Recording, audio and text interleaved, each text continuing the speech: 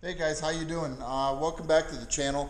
I just kind of wanted to make a little video here quick about the factory parts that I've bought to add on to the X3. Not the aftermarket parts, but actually the Can-Am factory parts that I've bought and added on to the X3 since I've bought it. For the most part, the factory stuff has held up very well. What I got when I bought it was the roof. The only thing that the roof hasn't taken a rollover or anything, but it's taken a lot of trees in the top of it. The one thing that does happen to it, these little pins do fall out over time, so you might want to get some extra ones. As far as rattling though, it doesn't rattle. It's a great little roof. I've never had a steel roof, but I really like this one. Another thing is the rock sliders. I got these when I bought it, put them on maybe after having it a week.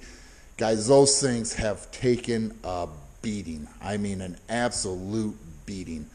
They've slid across rocks, hammered trees, name it. They've taken some abuse, and they've held up really well. I was really kind of concerned about this. As you can see, it's dented pretty bad, but just by looking at it, it still looks good. The only thing, I kind of was looking at other aftermarket ones that come out more into the tire, but really I've never had a problem with anything getting stuck in here. Maybe on the wider models you would, and you'd want something that comes out a little bit farther, but they've held up amazingly. Another thing that's held up better than I thought, I got one little crack here, and that is it, is these mud flares. These mud flares have taken trees so damn hard around corners that I thought I ripped them off. I was like, well, I just ripped off fender flare, and I'm going to have to go find it. But I look back there, and there they are, holding strong. So what does rip loose here is actually right in here, and this is actually the factory plastic that connects to this piece of plastic. It'll rip all these holes out. So it's really not ripping the fender flare off, it's actually ripping the plastic off, the factory plastic off. Another thing that I've gotten, I got a clear windshield. Obviously it's not clear anymore. I did just zip tie these. I lost one of the side brackets here, and after a few rides I sprayed it down with, I don't remember what I sprayed it with, but it wasn't just soap and water. It was a cleaning detergent or something, and it took the film right off of it, scratched it like hell. It looked like shit. So I ended up painting it orange, and honestly it looks pretty neat on there. I don't mind it orange, so it'll probably stay orange. If I had to do it ever again, guys, I would probably go for the black tinted one. When you're inside the cab, you see right over top of this. You're not looking through it in any way, shape, or form ever. So going the black tinted one would be perfectly fine.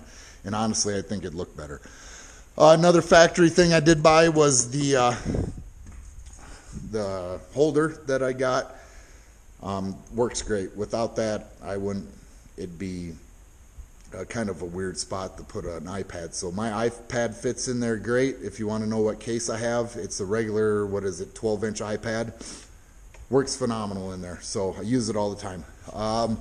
Front bumper has not really taken a hard hit, if any at all. The only thing, I did lose a plug here, but that's to be expected. The stainless steel piece that goes underneath is actually over here. I have it off because I run my snow plow there, and I have to fix my winch cable once again. So another factory part that I have on here is the rear bumper. Now, as you can see, that rear bumper is probably 3 inches off center. We did smack a tree. I say we, Sandy did it. Sandy smacked a tree, probably, guys, 3 miles an hour, and it did that. So not real impressed with this. Really, the weak spot, it bent right here. The weak spot, there's just not enough holding it to the machine. And I'm sure Can-Am, making aftermarket parts, wants the bumper to give before the frame, which is understandable. But this is not thick material. You can get a lot thicker bumpers. You can get bumpers that actually connect down here into the frame and then come up here and connect into this tube. And they're built of a lot stronger material. DMX is a bumper that I'm really considering. The only bad thing, it only connects down here and up on the top roll bar. But it comes with a lot stiffer plate down here and with a hitch bracket on it. So that's really the only factory parts that I've put on here, is pretty much the protective parts. Another thing that I did order, and it's here in the box, we're going to unbox it and put it on here quick, is an intrusion bar. I got a black intrusion bar from Can-Am. The reason I went with Can-Am, they actually look pretty nice in there, and they're a little bit cheaper than all the rest. So I think I ended up getting that one for like $300 shipped to my house. So we're going to put that in here. The reason I got it is when I am going to Wisconsin and stuff, or around here, I do a lot of riding on the roads, gravel roads and stuff.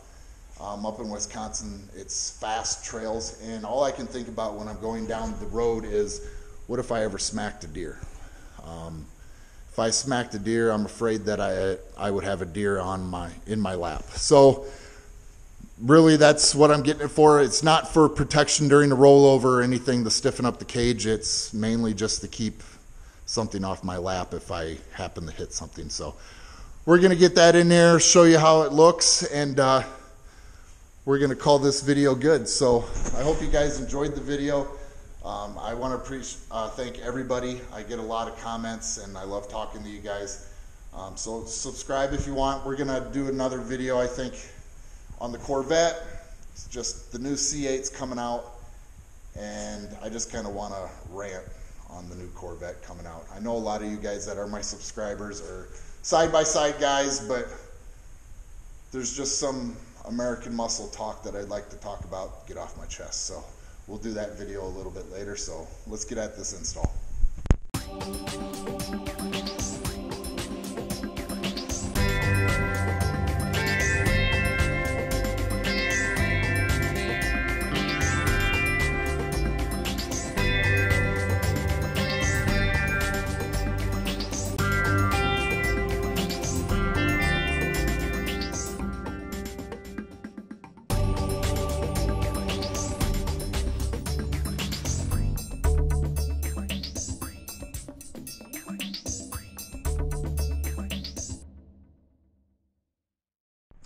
Well, here it is, all done with the roof back on and the windshield, or the quarter windshield on. We'll get in here and show you what it looks like inside. The nice thing about the Can-Am one is that it's pinched right here, so you get more visibility. Other ones are not like that. As you can see, that quarter windshield doesn't take up really anything. The only thing, I just don't know what looks better. The quarter windshield doesn't stop wind. It's more just for looks. So you guys keep write in the comments what you think. What you think looks nicer. Got 4 bolts down here with lock washers, 2 bolts down here, and then 2 bolts underneath the roof. I'll pull this off quick. 2 bolts right here. All T30 Allens. So, but you guys let me know what you guys think. If I should keep that windshield on or not. Again, it's just for looks. It doesn't do shit. And it's beat up, and I painted it orange already, so. And what really would look nice is that tinted black, but they're like $180. And if it doesn't do nothing and it's just for looks, I'm not a guy that spend $180 on something that's for looks. So what do you guys think? Again, if you guys do have a factory windshield and you know you're going to want it on here, I guess you could maybe notch this out, and then you're going to have to zip tie it no matter what. But yeah, you got a little bit there. So, well, guys, there it is. There's a little rundown on the factory parts that I put on it, how they've held up. So I just want to thank you guys for watching, for subscribing. And if you guys aren't subscribed, that's totally fine. You don't have to. I'm not going to sit here and beg like normal people do.